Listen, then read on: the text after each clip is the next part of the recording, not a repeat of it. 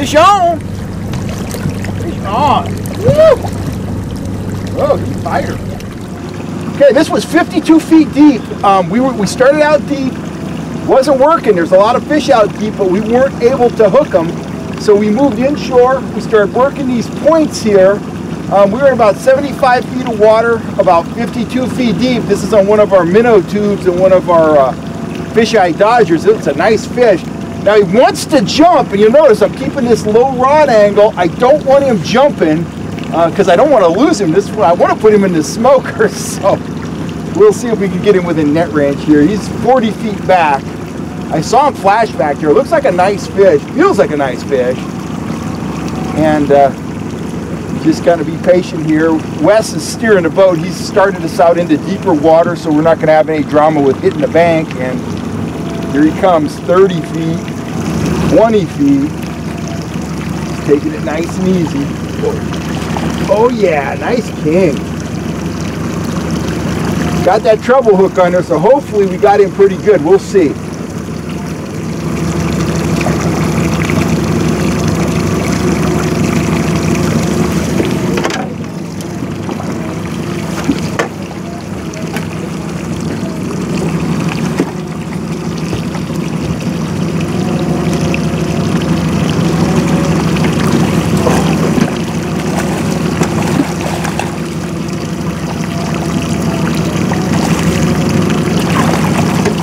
There we go. Woo! Nice fish.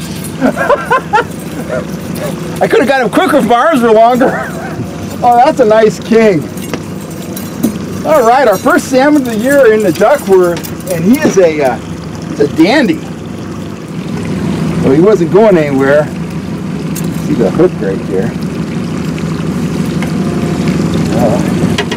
There he is. Minnow tube, and look how well I had him hooked. Look at that. He's got teeth.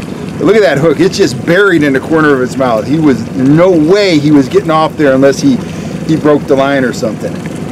So, well, all right, we're off to a rip-roaring start here at Lake Oroville for the 2020 season. This is our first fish of 2020. A nice, probably a 2.25 pound king. We're using one of our new fisheye dodgers and one of our minnow tubes, and he jumped all over it. I still haven't got the hook out of him. FishHuntShoot.com offers a variety of tackle as well as rods and reels designed to get you on more and bigger fish. Check it out today at FishHuntShoot.com. So I'm going to show you how we're running our tubes today. And you know, I don't care what you're running for king salmon, you're ahead of the game if you're using some kind of natural bait with your hoochies, with your tubes, whatever. So what I got here is a big Ziploc bag. I got one of those gel ice things in there. I got a few tray bait anchovies in there, and I salted those last night. But here's what I'm using on the tubes.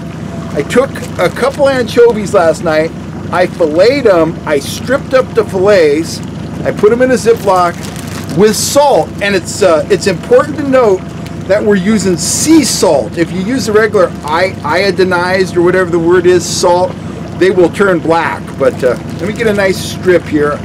I like the shiny silver ones. Oh, I'm being all particular. I caught a fish, so there we go. That one's just about perfect. So there you go. Nice, shiny piece. It's got minimal meat on it, and that salt really dries them out and keeps them tough. So what I do, I just take my tube right here. It's got a red treble in it, number 8 treble. Take one point of that treble, doesn't matter which one, and just run it through the wide end of that strip of anchovy. And if you've salted them, it's a pretty tough piece of meat. I put that on there like so. That's right there. And I have I'm running the 6-inch fisheye dodger, and this is about 2.25 blade lengths behind the blade, and it's giving it that nice stop-start action. So that's what we're using. Super simple, but super effective. The bite's a little touchy this morning. We're still getting fish. The bite was wide open. We'd be catching fish after fish. It imitates a pond smelt. That's what they eat. They come into the vibration of the dodger. They see what they think is a pond smelt, and it's fish on.